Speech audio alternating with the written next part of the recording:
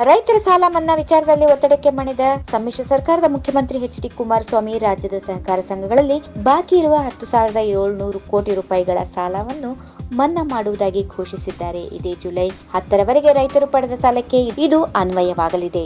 ಇದರಿಂದ 22.23 ಲಕ್ಷ ರೈತರಿಗೆ ಅನುಕೂಲವಾಗಲಿದೆ. ಬಜೆಟ್ ಮೇಲಿನ ಚರ್ಚೆಗೆ ಉತ್ತರಿಸುವ ಸಂದರ್ಭದಲ್ಲಿ ಈ ತೀರ್ಮಾನ ಪ್ರಕಟಿಸಿದ್ದು, ರಾಜ್ಯದ ಸಹಕಾರ ಸಂಘಗಳಲ್ಲಿ ಸಾಲ ಪಡೆದಿರುವ ಎಲ್ಲ ರೈತರಿಗೂ 1 ಲಕ್ಷ ರೂಪಾಯಿವರೆಗೆ ಲಾಭ ಸಿಗಲಿದೆ.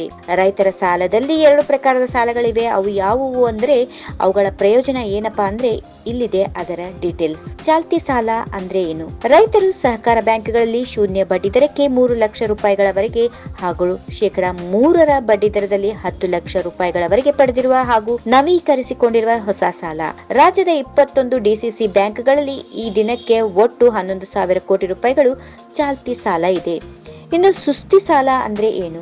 ರೈತರು ಸಹಕಾರ ಸಂಘಗಳಲ್ಲಿ ಶೂನ್ಯ ಬಡ್ಡಿ ದರದಲ್ಲಿ ಸಾಲ ಪಡೆದು ನಿಗದಿತ ಅವಧಿಯಲ್ಲಿ ಪಾವತಿ ಮಾಡದಿರುವ ಸಾಲಕ್ಕೆ ಸುಸ್ತಿ ಸಾಲ ಎಂದು ಹೇಳಲಾಗುತ್ತದೆ. ಈ ಸುಸ್ತಿ ಸಾಲಕ್ಕೆ ಬಡ್ಡಿ ಸಹ ವಿಧಿಸಲಾಗುತ್ತದೆ. ರೈತರ ಸಾಲ ಮನ್ನಾ ವಿಚಾರದಲ್ಲಿ ಒತ್ತಡಕ್ಕೆ ಮಣಿದ ಸಮ್ಮಿಶ್ರ ಸರ್ಕಾರದ ಮುಖ್ಯಮಂತ್ರಿ ಎಚ್.ಡಿ. ಕುಮಾರಸ್ವಾಮಿ ರಾಜ್ಯದ ಸಹಕಾರ ಸಂಘಗಳಲ್ಲಿ ಬಾಕಿ ಇರುವ 10,700 ಕೋಟಿ ರೂಪಾಯಿ ಚಾಲ್ತಿ ಸಾಲವನ್ನ ಮನ್ನಾ ಮಾಡುವುದಾಗಿ ಘೋಷಿಸಿದ್ದಾರೆ.